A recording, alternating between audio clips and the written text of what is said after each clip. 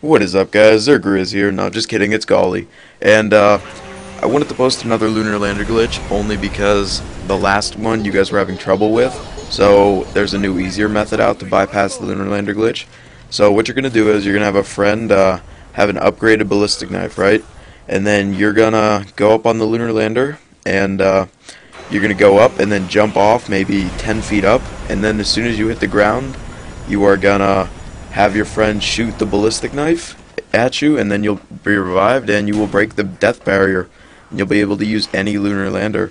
So just to prove the date that I did the glitch after the patches, this is the 25th, 8:49 p.m. This is Friday night, and yeah, this works on all the lunar landers. As soon as you do this once, the barrier is broken.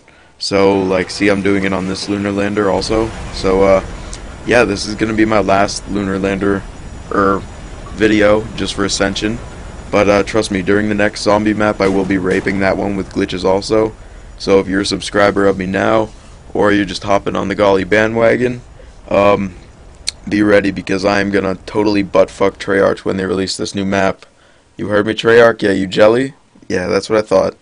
So that's what is going to be coming, and I also have a lot of more commentaries planned for you guys since I get some good feedback on my Gold Gun commentaries.